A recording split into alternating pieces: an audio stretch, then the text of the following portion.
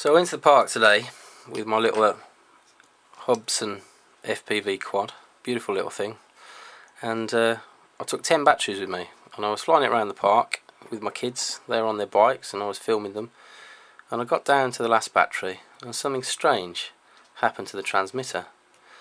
One of the motors just wouldn't fire up, and it wouldn't fly properly, and I noticed that the transmitter had completely gone out of calibration.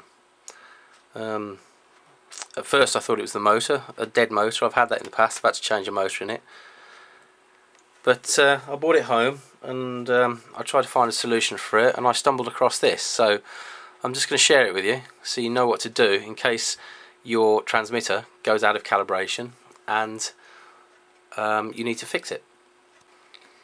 So I'll fire up the transmitter and you can just watch it boot up. We go through the initialization, and now it's ready to bind to the plane. I'm just going to press this button and hold it, and you'll see on the screen that the trims are all out of whack. Now I've moved it over with the buttons just for the sake of this demonstration, but my trim was all the way over here. My throttle was set right up high, this one was all the way over, and this one was high as well, and basically couldn't operate the quad. I couldn't get into any of the settings on the transmitter because you have to put it down to throttle low, so I didn't really know what was wrong with it. So here's the calibration procedure. You push both of the sticks into the top corner and switch it on,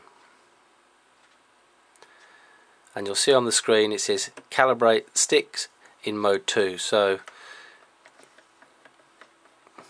give the sticks each one at a time a few revolutions,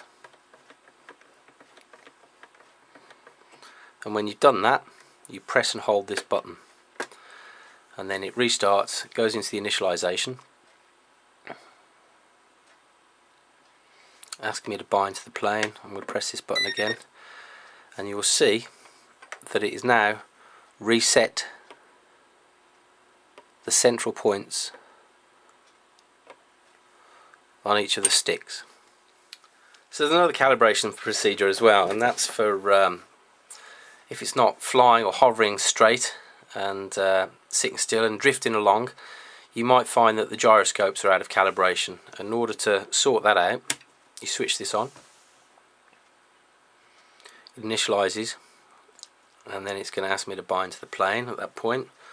Connect the power, and now they're bound. I'll just show you that. We can move that around. So we pull the throttle low and all the way down to the side here, pull it down to the right, and then with this stick left and right until the blue lights start to flash. Once they flash like that, that has now reset the gyroscopes, and if the plane wants to drift left or right, you literally just jack it up on one side, shim it with a piece of paper or a piece of cardboard, and reset the calibration on the gyroscopes until it flies well.